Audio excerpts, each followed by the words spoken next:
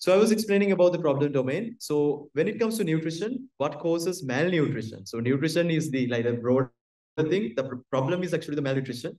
And there are acute causes, for example, like diarrhea or infection that can lead to childhood malnutrition. And there can be chronic causes as well. So this is why addressing problem of nutrition has been very difficult. And in most of our countries, just like in the case of Sri Lanka, the approach has traditionally been very health-centered, right? So just because all the malnourished cases are diagnosed by the health sector, what we first do is we'll try to see whether we can come up with an intervention, a health-related intervention to address this. But our understanding, again, the understanding based on decades of studies in Sri Lanka, there are ample amount of research publications as well, is that most of the causes leading to chronic malnutrition, especially, are not directly related to health causes, right?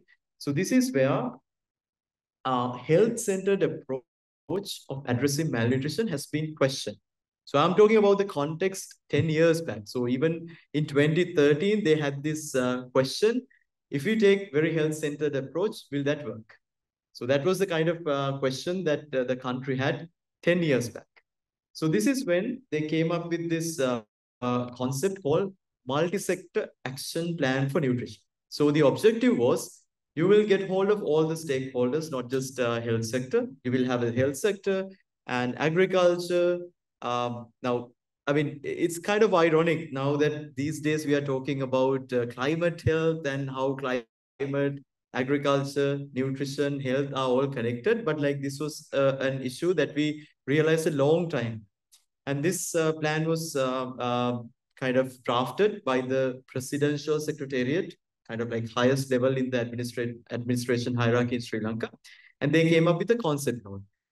But the main problem was to implement this, they needed to know the problem, right? So the problem identification and getting hold of all the stakeholders and putting an action plan together was missing one key component, which was timely data. So that was a problem. So to solve that, the main issue that we had was like it was all paper-based information that we had at that moment. I mean, even when it comes to data, I think it's the same in other countries as well. Health sector has a lot of data compared to many other sectors. In other sectors, data collection may be not so efficient, right?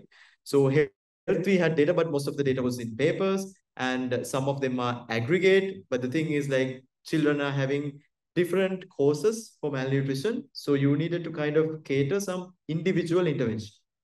So to do that, you needed data from individual children. That's number one. And the other thing, this data has to be shared with all different stakeholders, right? So that was the second problem. So to address these two problems, a decade ago, they realized that paper-based systems are not going to work. So they had to come up with a digital system. So how this was planned is what my colleague from the Ministry of Health Sri Lanka, in fact, she has also been working on this thing for more than 5 years now, right? Yeah, 5 or 6 years. So she will present about how they approach this problem and what are the digital technologies used and how the implementation worked and what were the challenges and what were the lessons learned. So Dr. Amila will be discussing about that. So she is a medical officer in health informatics in nutrition division of Ministry of Health Sri Lanka, and a little bit of technical things about the approach. My colleague Hasli Mohammed from HISP Sri Lanka, he will highlight on that. So we'll first invite Dr. Amila Liyanage from Ministry of Health Sri Lanka to present the problem domain, approach, challenges, and way forward. Thank you, Dr. Pamo. And I want to thank HISP Sri Lanka and Health Information Unit for giving the Nutrition Division, Ministry of Health, this opportunity. So let me briefly tell you about the public health sector in Sri Lanka. On the top, we have the Ministry of Health and the campaigns, the control programs. And at the field level, we have a very extensive field level public health care delivery service.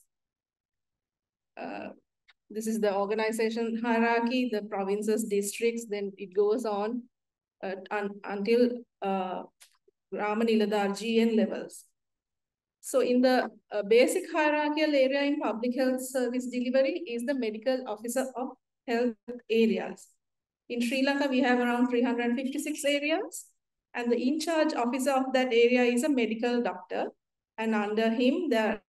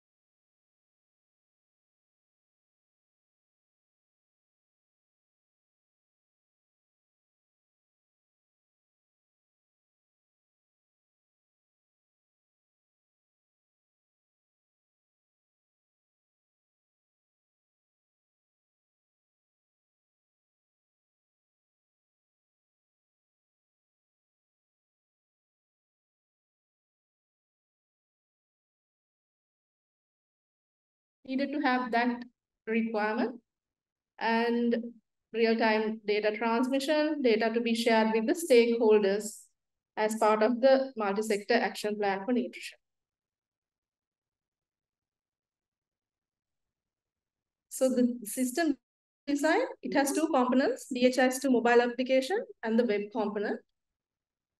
I would like to invite Mr. Hazli Mohammed to briefly explain about the technology behind it. Yeah. So just one question. What is the population per PHM? Like target for each PHM? Public health advice. So, shall I answer? Yeah. So, again, I can only give you an estimate. It's around, so it can vary between like 1,000 to 3,000. Yeah.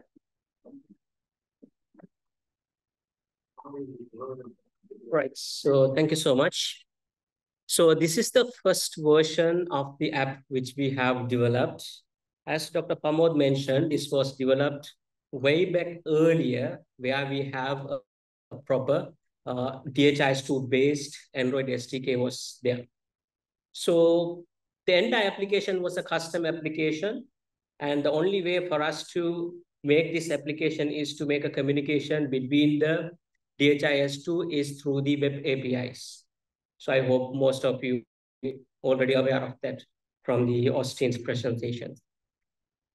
Then once the Android SDK was released for DHIS2, then we were one of the early adapters, and there were some pros and cons being an early adopter of any kind of software applications. Some of the things will be supported and some of the things will not be supported. So what is the reason why we want to go to SDK? So first of all, we need to know what is actually an SDK. So SDK stands for Software Development Kit. It's kind of a library where it provides a complete holistic approach of kind of a data access layer where you don't have to worry about writing queries and how to get the data. Simply, you can call the functions and you can integrate them into your applications. So you no longer need to write web APIs in order to get the data.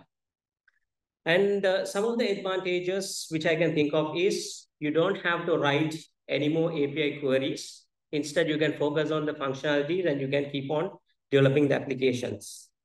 And another advantage is the offline collection of data and syncing the data back when you are online, because that is a true nature in most of the countries, I think, right? So except the metropolitan areas, there are some areas where there is no internet connectivity to the community.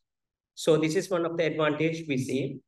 And we can also ensure by using the Android SDK for DHIS2 that whatever you build is compatible for that specific version and upwards. So even if you tend to use any kind of a old feature, still that is supported. Or even if you use kind of a new feature, that is still sometimes, again, you have to refer to the API documentation, whether it is backward compatible or not, but still most of the things would work. And another important advantage you find is error management. So if you're trying to communicate with the server in a different way, which is not ideal, then it will pop up an error. Then you can correct your issues in your application. So at the time of development, we are targeting Android version API level 19, which would work for Android phones with the version 4.4, which is around a coverage of 95% around the globe. And the main reason you can see even over here, this is not something looks like a standard Android application. Again, we use UI customizations to customize the application to our local requirement. The first one you can see is a trilingual language support. And the next one is the home screen that you will see on the upcoming slides. And visual validation is available that will also, Dr. Amali will be just talking with you. And we used an open Android graph library to represent graphs in a visual format that will be also in the upcoming slides. Over to Amali. Thank you, Mr. Hasni. So as you can see, this is the login interface. I'm going to explain the app in screenshots. They will log in using a username, password, and the trilingual interface. The prime requirement was that the system had to be designed using the trilingual interface. As you all know, Sri Lanka has 3 main languages. So it was requested at the login page. So once a user logged in, the user was presented with a screen which displayed a kind of a dashboard. The number of children under care and the programs they are assigned to are shown in the first 6 icons, the colorful icons. And on the below, the other side, you can see properly. They have the view my area details, child registration, when a new child comes, and synchronization and change language. So when you go to the view my data area details, this is how you see the list of children under your care. And once you click a child, you can go into the child's profile. When there's a new child comes, they have to register a child. So we usually take the basic details like the name, address, age, date of birth, and the mother's information or the caregiver's information, and also birth weight and the birth length will be recorded during the registration, which is a one-time action only during registration. So once the child is registered, the profile will appear like this, and you all can see the below. I have enlarged it. The already enrolled programs and not enrolled programs are there. And when a child will be immediately registered in the anthropometric program, which is symbolized from that icon, the colorful icon there on the top. Yeah, growth chart, yes. So if every child will be automatically registered into that program. But the below icons, if a child is malnourished only, the PHM will be designed to which program they will be enrolled, and according to that, the public health midwife will enroll to those programs. So I'll just simply explain the anthropometry, the growth monitoring. So once you enter that program, you select the program stage, and that is the height, weight, and entering interface. So you all can see it supports color coding as you type it based on WHO reference ranges. So it will lessen the errors. Once you enter the height weight, you can plot the graphs. So these are the graphs: weight for age, height for age, weight for height graphs.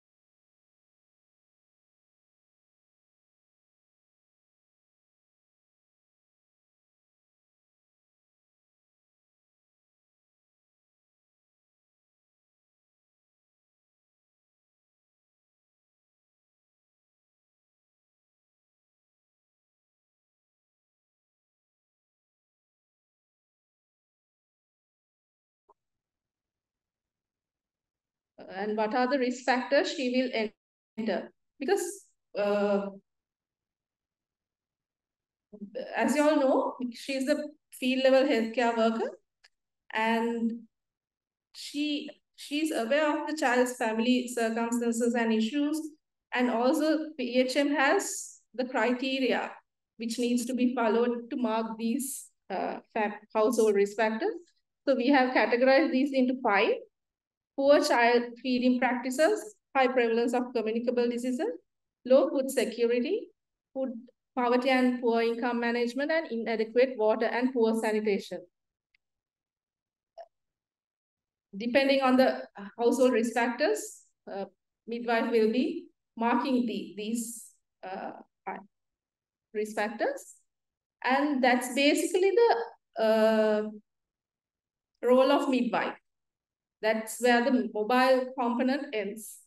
So the anthropometry will be continued, then the program enrollments will be continued. And following marking this, then the web components come. I will invite Mr. Hasdi again to explain about the technology part.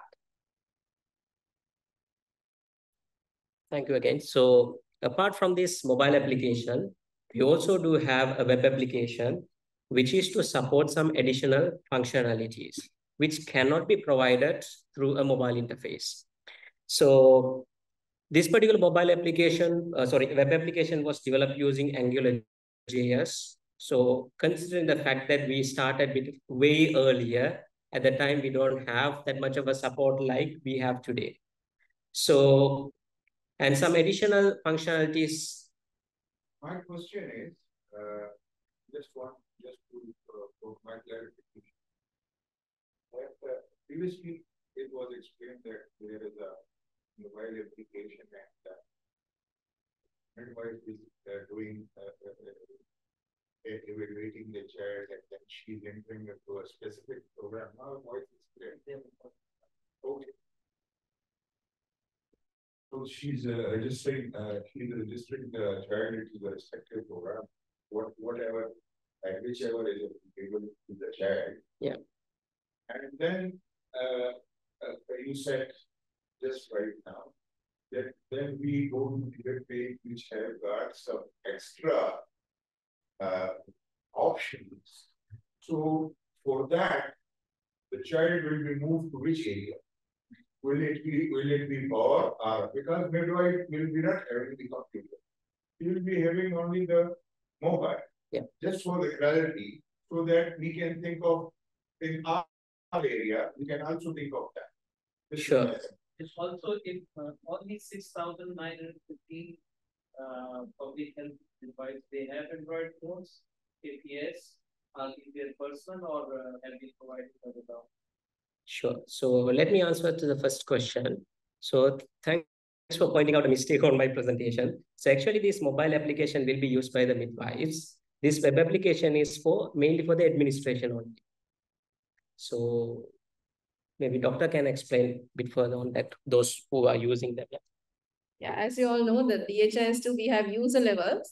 So the midwife role is only in the mobile component.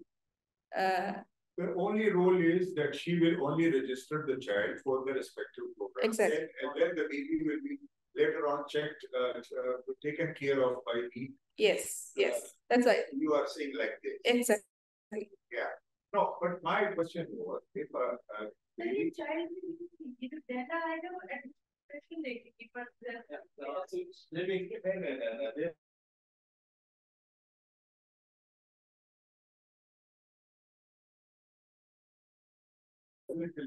I might be. Captures the data, right? So that's not clear. And then in the Android app, we have so in the Android app, we have some very minimal visualization to analyze, and but all this data that is captured in the mobile app will be synchronized with the DHIS server. Once it is synchronized, anybody logging in, including the midwife, should be able to see the same data captured as well as dashboards, analysis, and everything on web version. But as you correctly mentioned, midwives don't have access to that. But in their office, the main office, what the midwives are reporting, they have a couple of computers, so they can use it when they do this monthly reviews and more. And their supervising officer will monitor the activities. How many? No, how much? What is the time period in which it is analyzed? Yeah, and then it goes to again to the child, which the child needs the help. In whatever category he or she is registered. So because the midwife is entering, it is real time. Like she knows like who are the. I get it.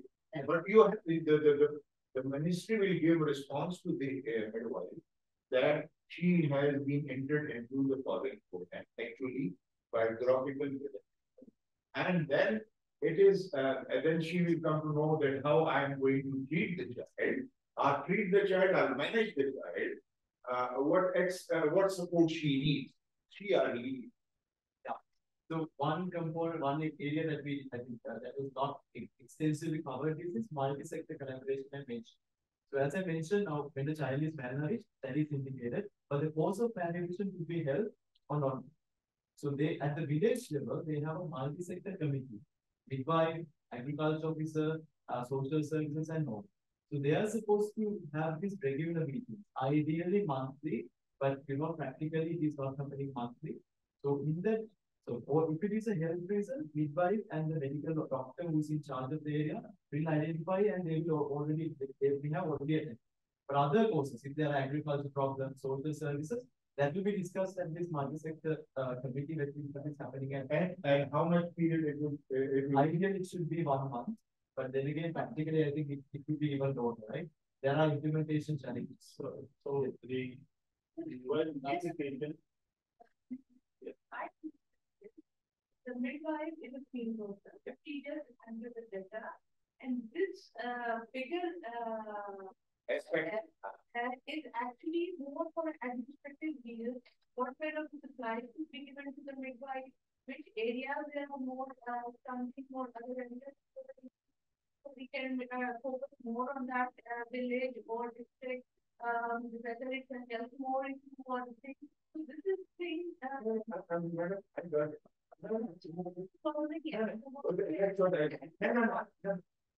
Here only the data which has been transferred from the worldwide area, coverage area to the main area. Right? I'm concerned about the chat. Please. So I think my understanding because I got confused. So the midwife in the field assesses the child and it plots the data. Data appears on the growth search, then the application. and she can register the child into one of the 4 programs. Yes. And then the 4 programs are health or agriculture or social, whatever they are, components. But managing the different programs is at the facility or different multi-sector level. Yeah, slightly, somewhat correct. So the thing is like these different programs that you mentioned. So there will be one compulsory program which is anti-COVID. I mean, yeah, I have it for everyone is will be that was screening. Yeah. Then like out of the programs she mentioned, except one, everything else is very health centered. Like whether it is hunting or overweight and obesity, moderate malnutrition, like so in the field level, based on her understanding, she's not a medical function, she's a health function. She will enroll that person into the program. And once she does that, the medical doctor who's supervising that midwife will also be able to see this data on the computer. So he is supposed to kind of supervise her, see whether she has been registered, if the child has been registered to a program. That is what you're going to explain right now. Yes, they should. Yeah, so but also the other section, they will not have access to mobile and they will be having access to the web. So is there any option of if a child falls in severe malnutrition and the alert goes directly to the doctor immediately the moment the she registers, because waiting for 1 month means another 1 month. I think what they're asking about the intervention to the child. Yeah. So this, forget about this mobile app. The system has been there for ages in Sri Lanka in paper-based system. When the child is severely malnourished, the PHM has a criteria what to do. We have this BP 100 and we have to refer to the hospital. She will do that then and there. And if the child is moderately malnourished, there are certain approaches to do.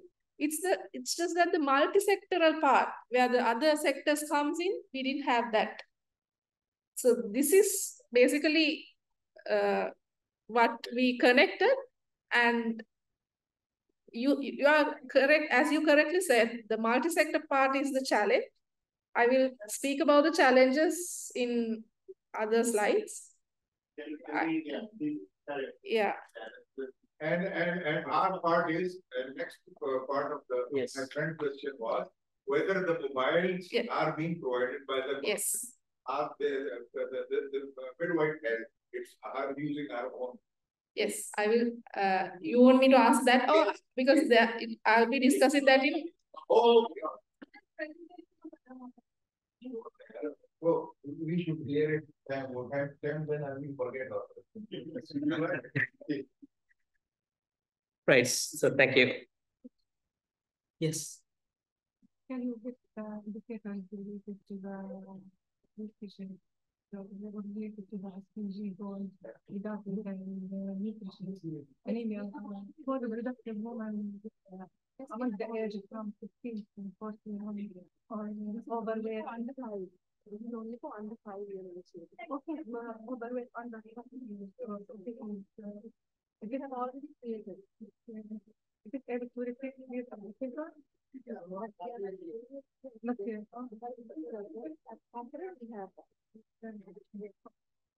Okay, thank you.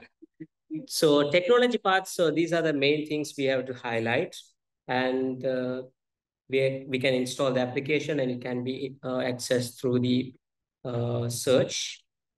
And to talk about why we need to again have a customized web application is number one is we need to show the progress of nutritional parameters over a specific period on an individual.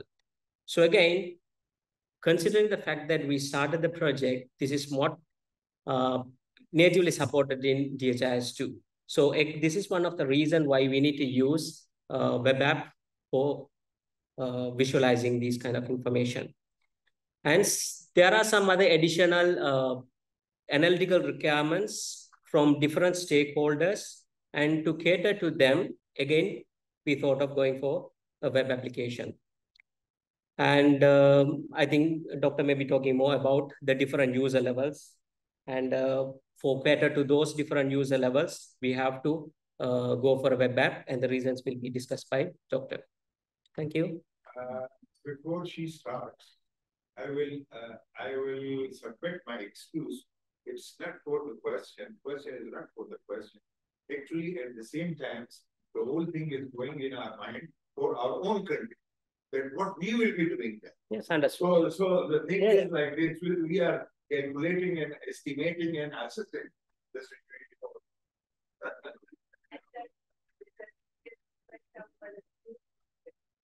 Yes, here it's quite small. There's like 21 million population, and our growth rates are again like very low. Yeah, okay. So as Mr. Huxley explained, so we have this customized app other than the generic apps. So the user levels, the PHM is the only one who's using the mobile app. The other levels above her, the supervising officers, the medical officer of health, and the other central level people will be using this. And also the non-health partners will be using the web component. We have developed different user levels for different users.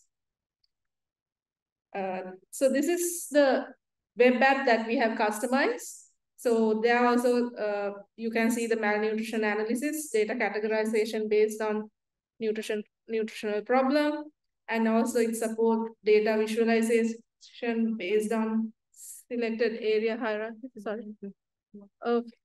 And data approval to refer to other sectors. So if this is, let's say I'm the medical officer of health, and my the midwife has referred 21 children which needs attention from the other sectors, not the health sector, but the other sectors. So we can review the medical officer of health can review each and every child individually and refer them by ticking the tick. They can refer them to the non-health sector. And after referring them, only the non-health sector will see the list of children who needs their attention. So this is an individual profile in the web app. There also we support the graphs. Yes. And in the individual child profile, once you review a child, the icons will turn green. Before that, it will be yellow. Once you review the child, it will turn green. So these are the trainings that we did. That was basically about the web app. I will quickly go through the strengths and lessons learned. So it was a real-time surveillance system on nutrition, and it offline data entering in areas with poor network coverage. Mobile devices being an efficient method of field-level data collecting and transmission, and the acceptance by the end users were excellent. End users were positive on the approach of multi-sector action plan for nutrition. And this required a minimal learning curve, the use simple mobile technology. Interfaces was quite similar to the existing color coding graphs in the paper-based system. And they can use this tool as a monitoring tool for their monthly reviews, district reviews, and national reviews. The challenges, of course, the lack of infrastructure. This, as you asked, sir, the mobile devices were provided for the end users. In the first project, it was provided by the UNICEF. The second project, only for the pilot I'm talking about. The first project, it was UNICEF. The second project, it was WFP. So yeah. Good question. So global.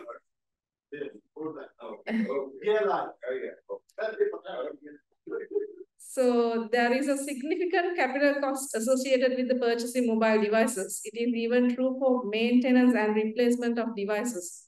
This is a major concern regarding sustainability of mobile solution. Governments like us, it is very difficult to bear this large cost. For the multi-sector collaboration, this should be, even though we have a multi-sector action plan for nutrition, the collaboration is very difficult with the other sectors. And there is no mechanism in place to support the system at all levels when it comes to the field levels. Like any queries, the field level staff have to call the center and get it sorted. And of course, the financial resources for future training activities and the use of mobile data.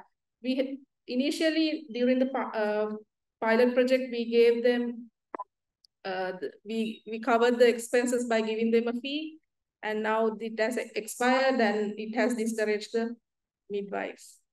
So way forward, scaling up to the national level and strengthening the multi-sector collaboration and building up a network to support of all levels. Public-private partnerships. So when it comes to infrastructure, the governments, I don't think governments like Sri Lanka cannot bear the costs. So I think it has to go for a public-private partnership. Yep. Thank you. So one very good. There is no dedicated SIMs provided by the ministry. It's the same SIM which is her personal SIM. She's using it. So no incentives were provided for the data. And if they do not have Android phone, then is there any SMS-based approach for this? So these are. Or if there is no internet. Yeah, so again, like, this is how 9-year projects. So in the first phase, there was the physical provided, as you mentioned, mobile number provided, there were like data and others and more. But it was very difficult to sustain. But while she mentioned from the English division, the NCH unit department, and I think some of you did the same. So they, I mean, there is a little bit of overlap with NCH and English. So they also have generic Android indicators and indicators. So those ones, what they are doing is they are asking the device to use their own devices.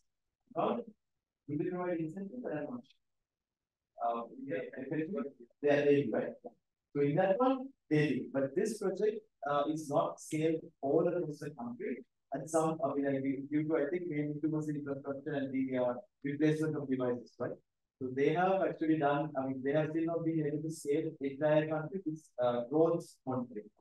But high-end rate placements, there is a similar program which is done by the NCH. And that one, of course, they are using the device that they are. I think Mahmoud, a very well presentation. And just for one comment, we Asian countries, we do have some very common problems. So no sustainability in the thing, the program, the projects, mode are very good. They give a very good result. But when there is no sustainability, tourists are going. This is my German goal. So, so within the district of facilities where this project is done, what is the interrelation between that and the MPH service? So the data is pushed onto the DHIS, the patient record, the child record, right? So do they use that data or not? I mean, I can see the data on the DHIS, but it's not by the upload. Community upload. So is there a correlation between what the nutrition unit is doing or what the MPH is doing? Did I answer? Right. So again, she is able to answer, but I will do this. But I was involved in different people on one decade. So this is a challenge, right? There is some overlap when it comes to the scope of work between nutrition division and NCH. So NCH also sees some of the nutrition activities. The good thing is, I will say both the positives and negatives. Positive is both the divisions or departments are using DHIS, right? That's the, so technology-wise, you have similarities.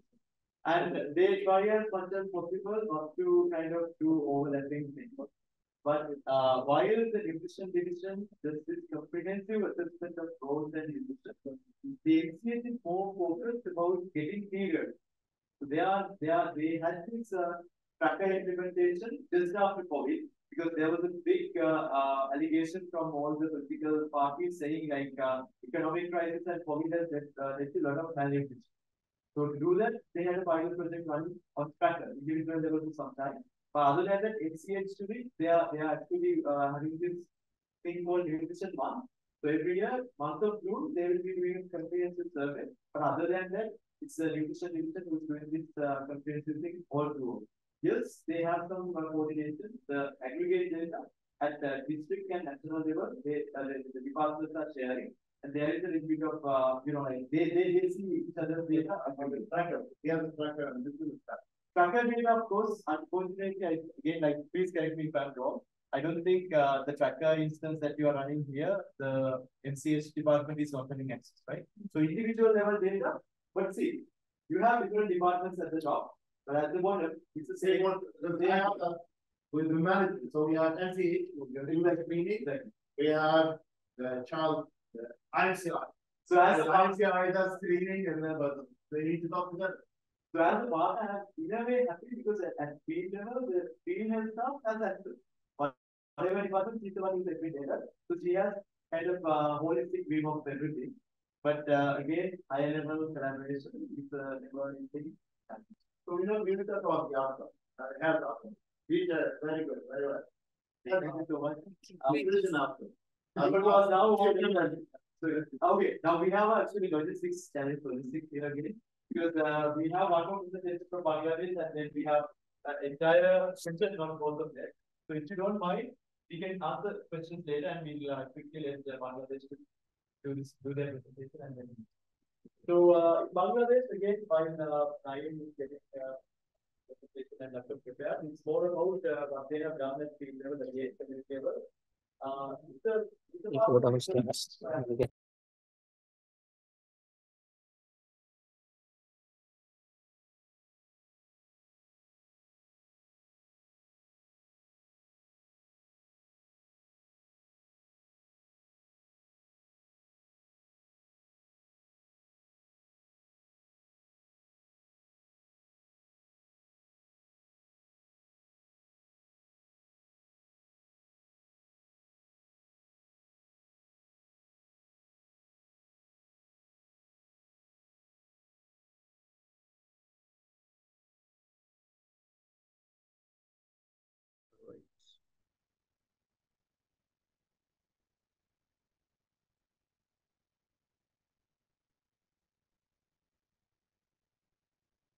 So everything is okay? And you can hear?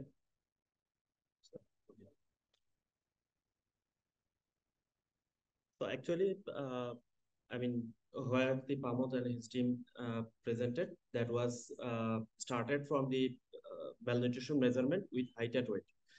But in some cases, this is a study of using MUAC.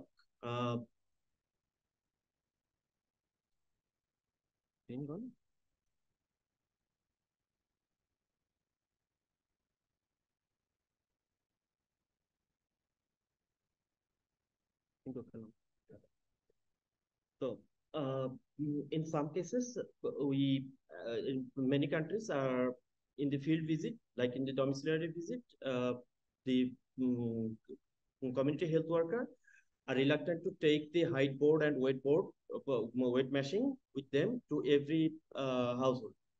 So in that cases, they uses a MUAC tape that is mid upper arm circumferences. So they measure it for the 6 month to 59-month children.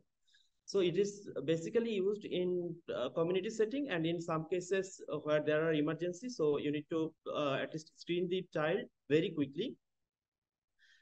So here is it who does not know the measurement. So rather taking the height board and weight board and then taking the measurement. So there is a MUAC tape which have a red portion and then yellow portion and then green portion for the measurement. So I mean, on this study, we are going to assess that whether the MUAC is a tool which can be used at the field level as a screening tool, or it is not suitable in this case. So for this measurement, we have taken sensitivity, specificity, positive predictivity, negative predictivity as a statistical tool. Okay. So in our case, like it has been said by Sri Lanka and all of these surrounding countries are saying, in our case, we are taking the disease information from IMCI and also the nutrition information in the same tracker operating at the field. So from there, this variable we have calculated here the date of the service and date of the measurement and the date of the birth of this child, and then his height, weight, and then the MOAC measurement. So these are the fields we have calculated, and from this we have calculated the SAM and MAM child by the WHO measurement, like the median and their 2 standard deviation high, then below are the 3 as a MAM and then SAM. So those who have not know about these tools of like sensitivity, specificity, positive predictivity, and then negative predictivity. So the sensitivity is actually used as a low rate of false negative. So it basically, I mean, when you don't have a when it does not have a individual is not having the disease, but he has been characterized as the diseased person. So and then specificity is just the opposite, and then the positive predictivity is mostly same, but it actually referred to the post evaluation and then I mean pre-evaluation, and then sensitivity and specificity usually used as a pre-evaluation. So after this study, we have found that the sensitivity and positive predictivity are much lower in terms of MAM and SAM patient identification. So it probably the lower value has been represented that at the community setting, probably it is not a good tool to use at a yes as a screening tool, because at the facility level when it has been measured, it found that the sensitivity and positive predictivity is low. So probably it is due to geographical setting, might be in, it might not be a suitable tool for all geographical setting, but it might be helpful for other geographical settings. And then in terms of when we come to the from moderate to severe patient, so we found that there in a positive predictivity, it has a sharp down.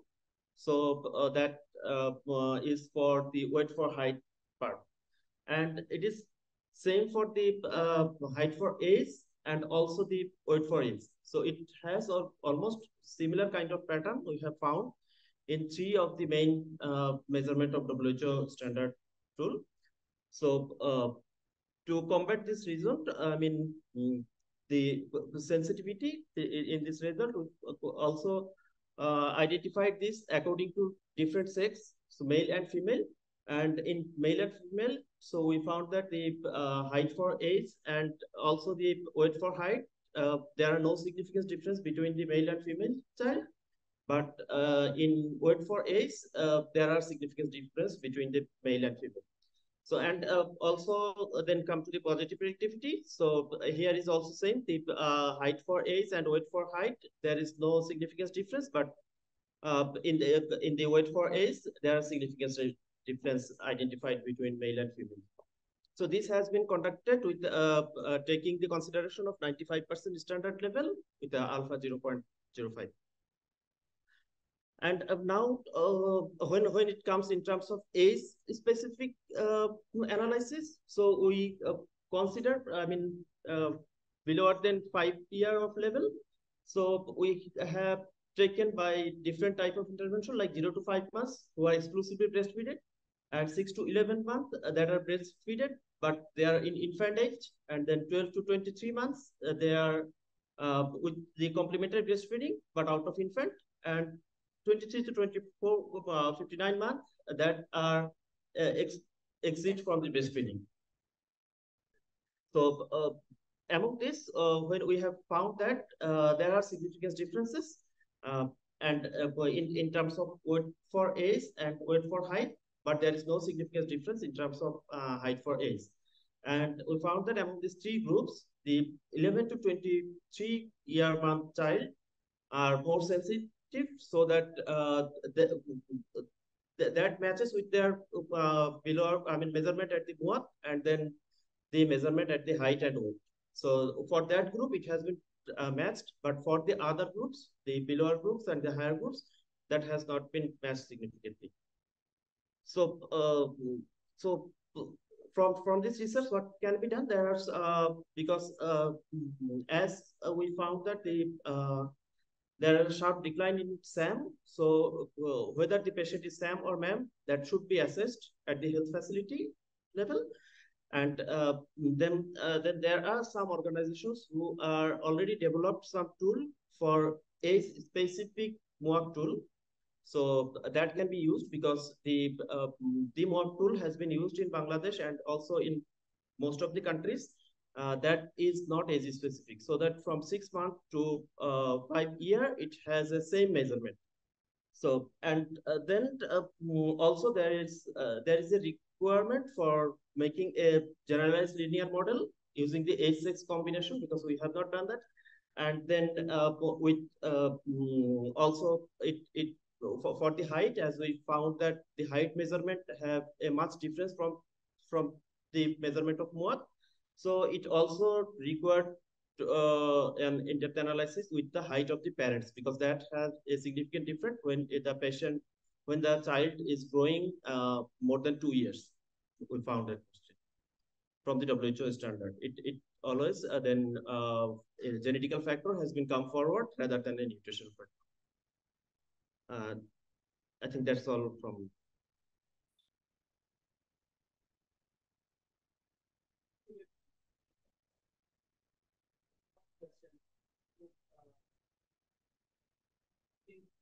We are a bit handicapped when it comes to it defines stunting to Yes. So it means that even for mass, the off-tape is question. Yes, that has been identified in this. Again, what we have witnessed in the field is those who are doing mass community, they are not specifically specialized for the nutrition. Maybe health worker. So again, false positive and both false negative. Yes. We can skip and we can also detect. Okay. Yeah. So again, it's building a burden when she refers a patient, a boy, a child who is not malnourished to the OTT side or nutrition side, where the child is again screened and parents are told that it's fine. It's fine.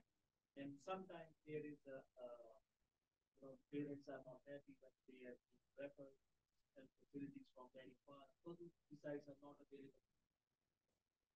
So thank you very much for this. It's helping us now decide how it works. And also, the false positive, but also the false negative are also impacted by most of the things, because when you identified the child in the field as not malnourished, but they are actually malnourished, so it creates another part. So any other question for this? I think so, John. Thank you very much. That's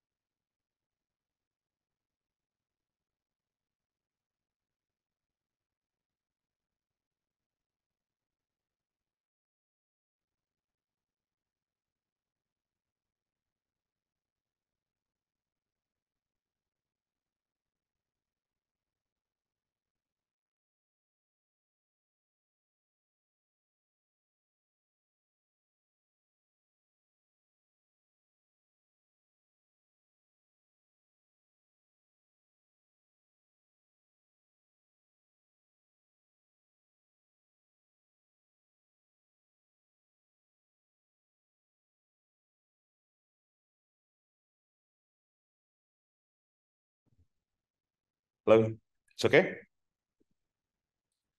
So this is the project which has been initiated from quite some time. So I'll just go through a few things. I've already uploaded all these slides in the Google Doc. So after this presentation, Nick will go through on how can you access all this presentation and everything. There is also an URL which you can actually log in online and can play with it. It's fine. It's a demo site which I'll also use to demo for cause of death. We all know about DHIS2. I'm not going to get into what is DHIS2. So let's just only about the cause of death. So the need, why do we need it? The cause of death reporting. We all know it's the cause of death, it was very crucial for the planning and making the things, how many the trends we have and the problems, what we faced. Just 1 second. Let's get it on. Yeah.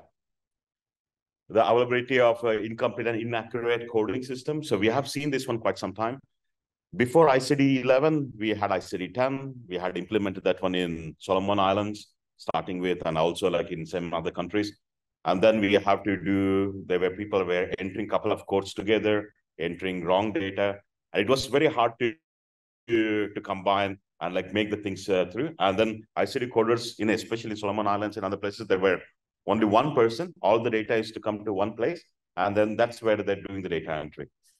And in other countries, like in Laos, they're still doing the training on ICD 11 or ICD 10, not even 11 yet. So there are lots of gaps on all different things. First thing is just people are recording all the things, but they have not been trained on ICD 11 and all different things, or ICD 10. But also at the technical level, so they didn't really had any kind of places where we can try to combine all these things together. So there were lots of initiatives from Uganda, from other places where they built custom form in Tracker and have lots of developers and everyone to make an app. So what we tried to do, let's just try to make a generic app which can be installed in any DHIS2 instance, so that you can try to collect the data in a more seamless manner without using any kind of developer. So we have lots of guide and everything. We work quite hard on making a generic solution so that we can install in any DHIS2 instance. So to begin with, the WHO HQ and DDI department, so they asked us to create this app. Before creating the app, we also did a review of all the other system in DHIS2 and in other places where they have customized the ICD 11 coding tool into DHIS2. And what it was, some places they went to, we have 3 types of program, right? Aggregate, event, and tracker. So most of the people went into events because I said, death is one time. Why do we have to put it in tracker? But the problem is, if you put it as an event, then you lose lots of things. All the patient names and everything, it's a patient attribute. So it should be in the tracker. And then you are linking the cause of death data also to CRVS people. So then it will become very hard if you configure it as an event program. So we went through quite a lot of things and also just say how best you can try to synchronize the data between cause of death and as well as the CRVS system. So there are a few pilots happening on that side. And also, if you people know the Anaccord 3, so what happens if you're collecting all the data, but Anaccord 3, it has a particular format which they want to try to analyze. So people have doing kind of SQL queries and everything to write all these things down. So we just say, okay, let's just identify what are all the requirements, what we need for cause of death, and then we try to combine everything in one single app. So just to going through the few of the key features. So it's easily configurable. So no developer is involved. So you can install it in your own DHIS2. I'll go through on that one a bit. A simplified data entry. Even though we are using Tracker, it is DHIS2 in the backend. But it's an app which just hides all different kind of fields and gives the end user very simple way. And we made it exactly as your paper form looks like. In the cause of death, you always have frame A and frame B, right? Frame A, you identify all the causes and everything, and frame B has the specific things, whether it is a maternal death or infant death. So both the things has been set up for that. It also has, you can collect real time, and it also links directly with the WHO ICD 11 coding tool. whether it is in the WHO one, or if you have already installed ICD coding tool in your Docker, both can be connected to this one. The other part is you also have cause of death certificate. So we have a simple cause of death certificate where it can be printed directly from the data entry screen. And also some of the countries, they wanted a specific format with a logo and all different things. That can also be done inside the app itself. So you don't have to go somewhere else to print the cause of death report. It is inside the app. There are also few rule engine based on the age and gender. So if it is under 1 year, you get infant mortality details. If it is female, then you get the maternal mortality details also. And one of the main thing is the translation. We speak very different languages, so also the app can be translated in many places or many languages, and its user can themselves, they can add their own languages. I'll show that one how it is. And if people have already done, like last time, like for you, like you give us all the translation, so we already put it in the app itself, so that like other countries don't have to do it. So if you see that translation is not there, so you can always add. So these are some screenshots. I'm not going to do the screenshots. It's better to just see the app itself. So quickly, let me just go down.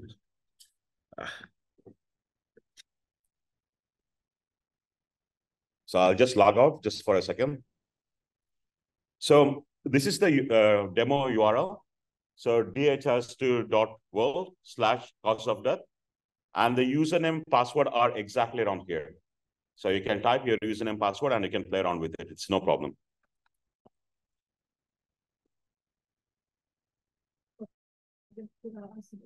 Yes, ICD 11. So once you log in, so you also have all the functionalities and everything, and also the app itself, which you can download and you can test. Please don't test it in the production one. Always test it in the development instance.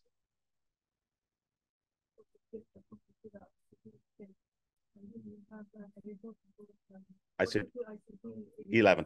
Okay. Yes. Yes. Like this is the one things which every country is asking. We already have in DHIS2 ICD 10, but like now you're selling to use ICD 11. And this question we've been asking WHO because we cannot do, if they have any kind of mapping and all the things, we can try to do that one up. The one of the way, what we've been like telling all the countries, you don't merge. What you try to do, keep your ICD coding one time, and you import, you do all the transformation and everything, and import it to the new one, so that like you don't edit the old data. Okay, so just going quickly through the app itself. So in here, this is the ICD coding cause of death app, ICD 11. So when I'm just like open like on here. So when you open the app, just if the internet is there, you will see all the menus from here. It just like comes around a bit time. Yeah, so there is data entry module, export, dashboard, administration, and translation itself. So these are all different things which you can try to deal. Oh, no. Okay. This is depending on your DHIS2 instance, right? So once you configure the DHIS2, and if you allow any private person to enter the data, then this app can also be used there. So this is just on your DHIS2 itself, okay? So before going to data entry, let me just like quickly go through the administration part itself. Here you have user manual inbuilt itself in the app, so you can try to go through it. And I'll just go through quickly the installation. So once you install the app, you will not see all this field. So what you just see, like it's just, this is the place where you can download. And the first thing is this one, is you need to point to where is your ICD 11 coding tool is existing. This is the global one, which they use. So when we enter the search, it goes to that particular place. And they also have a Docker image, which you can install in your own server. So that's the first part, what you are trying to do. I don't go to the default. I'll just quickly go to the custom part itself. This is where you have to, because when we install ICD cause of death app in your DHIS2, in your DHIS2, you already have tracker program for malaria, TB, or other things, right? You are collecting first name, you're collecting last name, you're collecting date of birth, you're collecting gender and all different things. So what this app does is, it will give, these are all the mandatory fields, but you select what is it called. Maybe the first name is called given name, last name is called family name, or all different things. You can try to use it. But in the app, you also have, like, for example, some people requested, we don't want any names. And like, for example, in Bangladesh, they say like, we don't have first name, last name, but full name in one area. So the app can also be, when you install, you can select whether you want full name, first name, last name, or no name. So these are the three options which you already have. Yeah, and then once you select all these different things, you can decide. In my country, we are also having passport number or insurance number or other attributes. These are all the attributes what you try to do, so that you can try to include it itself. So the app will allow to add your own personal attributes, what you want to try to collect. Then is a frame A. Frame A, we just say cannot be modified. Frame A and frame B, you cannot modify, but you can add additional sections. Like, for example, I also want to get the investigation details. So you can have additional data elements and all the things that you can try to include it directly here. Then this is the one place, where are we collecting this? Which hospital, which group, that you have to select. So I just say, okay, in my country, not all the health facilities, but only the hospitals and private hospitals are going to fill this form. So you can select that one. And this is the part which most of the people miss. In DHIS2, we have 3 types of user group. Every program, you need to have an admin. That means someone who can actually change if there is a name changes or anything, data element name or the things, field name, that is admin group. Other one is data capture, person who can actually capture the data. The third rule is who can view. That means the person cannot edit, cannot do anything, but he can only view the data. So you can select either the person or the user group, that this particular person can only view the data or all different things. Yeah, and then you just review and installation will be done. So this app has been tested heavily on all these things, and it has also been used in many countries. Just yesterday, Solomon Islands, Neeraj installed the cause of death app. So we had some problems. So like, we already fixed it. It was inside the thing. So it has been tested from 35 to 40. So if your country using anything below than 35, please don't use this app yet. So better to upgrade to any of the things. And then like, you can try to use all these things. So just now, very quickly, I'll try to do a registration. So these are a few things. Let's just say Harry Potter 2 or 10. And date of birth, you can just say 23 years. Let's just say female, address and all different things. I just like save.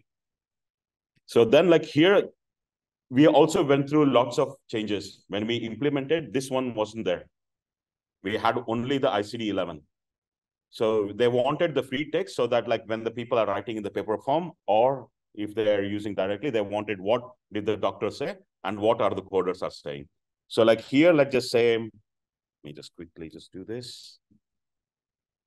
It was, okay. So like when I click on here, so when I search,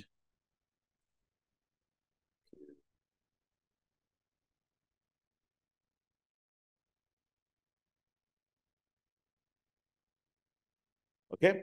So when you are searching, this is actually not in DHIS2. It is going, the first time when I showed the installation, it is all the way in the WHO thing. So it is actually asking the WHO ICD coding website and giving you all the different details. So where you can do all different things, search, you have everything around here. This is the whole ICD-11 which you have in your place. Okay. And then like you can just like select and save. And like this is very things you can try to use. Okay.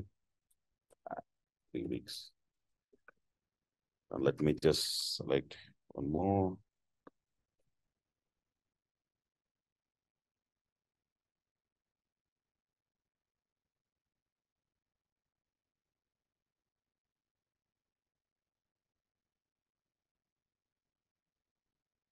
Okay, so I'll just select this one. One last, let's just say it's in the years, and then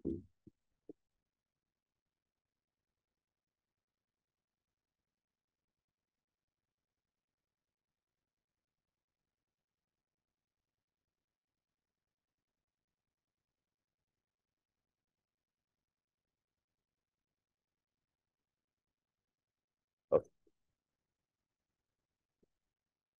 So let's just say, so like if you remember this last column, underlying cause of death.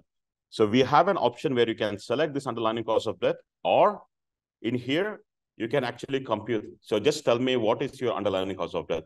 So when you click, so it will select the underlying cause of death and also gives all different full report from this DHIS tool, which has also been integrated in the app. So not only just giving you the few of the details, but also in other things. This national ID and passport is not mandatory. No, it's up to you. If you want to make it mandatory, it's up to you. For example, yeah. You want. Yeah. Right up. Yeah.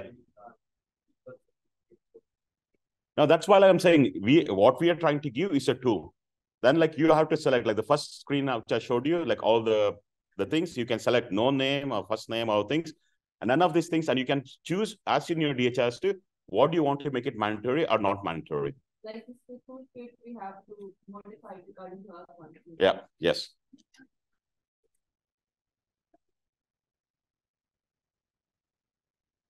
Now here, like what they've been trying to do, this is the frame B.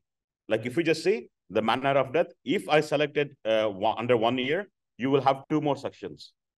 So yeah, so like whenever additional things. Yes. So like this one in the frame A, it looks same, but in frame B, so right now I'm in the frame B. Based on, if you just see, if it is female, you have the maternal death. If I just say male, then this one will be gone. And if it is under 1 year, then you'll get infant death. Then you start. So this one will actually help you in avoiding data entry mistake. So we are not even going to show the infant death column if the age is different, age and gender. Okay. So this is just a normal data entry. Okay. So now let me just see frame A. I have done all different things. This is a very simple cause of death certificate, which you can modify whatever you want. And you can also include proper one, which I'll show it to you in a few minutes. Let's just say that's in administration, I guess. So these are also other things which you can try to install or configure and all the things. I'll come back to that a bit later. Okay, just quickly, what are all the other features? This is just the data entry part. Okay.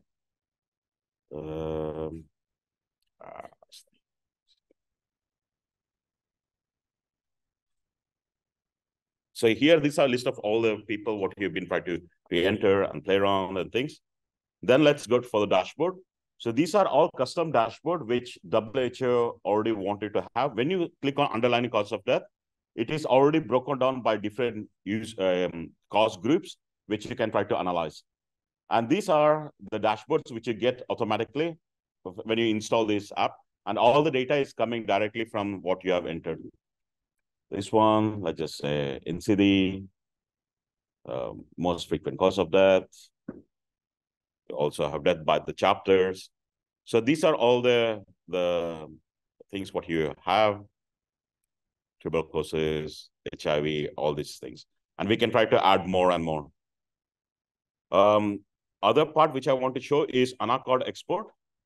Here you can select the year. I don't want to run it now. I guess I will run it here. And this is the exact way like what you have.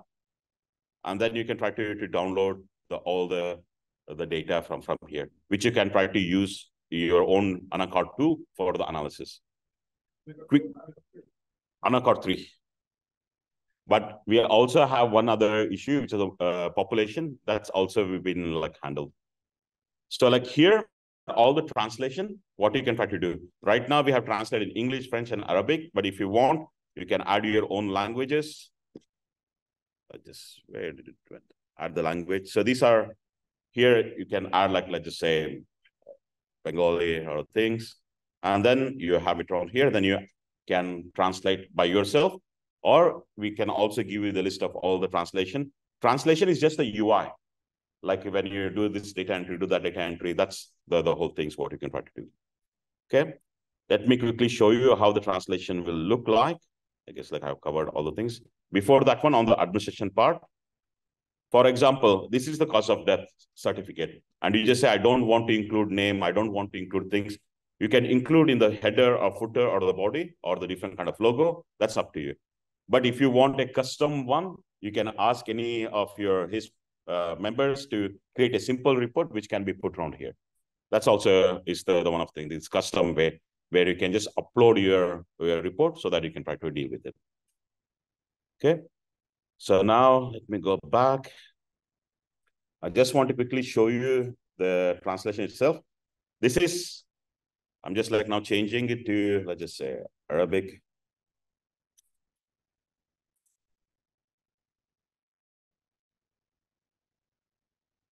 So now all the things will be translated in Arabic itself.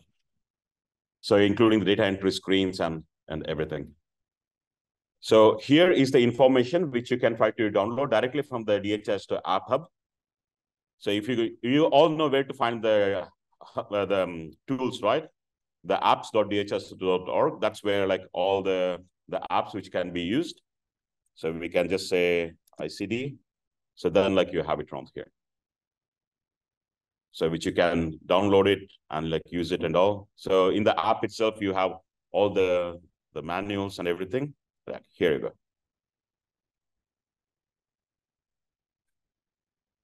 So all the things are data reporting. That's okay. Someone has entered wrong data. So many of these screens and everything has been changed, which you can try to use it at the later stage. Okay, including the dashboards and all. Yeah. And thanks to people around here, HISP Mina, they did all the translation and all the things. Okay. Yeah, it's exact 3. So any questions? No? Perfect. Yes, please. Sorry, this app. This is not verbal autopsy, right? So when you do the verbal autopsy, that's completely different. So then like it's doing afterwards. This one is medical certificate. Cause, no, this is a term. Yeah, medically certified cause of death. So there are 2 types of things, right? One is verbal autopsy, where the people go after the things are just like, and this one is the medically certificate cause of death that only the ICD coders are doing. Most of the big hospitals, they have a coder. It's not usually doctor. The doctor will just like write, okay, cardiac arrest, all things, but the ICD coder have to actually just write exact word or exact terminology. And that's usually requires lots of training of doing it. Not only that's, many countries have been standardizing that one. They use ICD-10, but that was like, if any kind of changes happen, it was hard. But here now, any kind of new things happening, it's all in the web. So, and even the ICD coding tool has been translated. Like for example, here. So, because like now it's all in Arabic. So you can type everything in Arabic, so you will get all the things. So the ICD coding tool has been translated into 11 languages, so which you can try to use it for your own. Okay? Yes, please. Yes, Farida. What's the difference use DHIS2 for consultant? Or we also can use Anacon itself. So what's the advantages to use DHIS2 or Anacon itself? Okay, so the thing is, if you are using Anacon, first thing is the data entry, right? So in DHIS2, you do all the data entry. Anacon is just only for the analysis, which is the aggregate number, right? So what you're seeing down here, did I miss that one up? So here, what DHIS2 or this tool is doing, it's giving you the output of Anacon, which you can download and use your own local ANA code for analysis. But all the data entry it's by names, right? ANA code is just like the number. This is the DHIS. This is integrated. This one here, what you're seeing, this is actually DHIS. So DHIS gives you the tools for underlying cause of death. So what we did was, when we made this app, DHIS was not there yet. And then we've been working very closely with DHIS, the person. We worked very closely with her and the team to integrate the DHIS, the tool, into this app. So now in this app, you also have DHIS.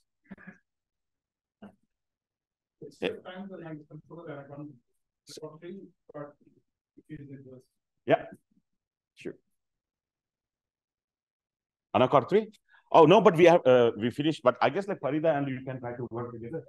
Yeah, that's Indonesia and Bangladesh just nearby. Because like, I guess like we have to move up soon. So they would have been also finished so that like we can end up the session and then you have more time to explore Sri Lanka. If you have any things, please, everything is in online. All this application and everything is, you can use it. So no problem. Okay.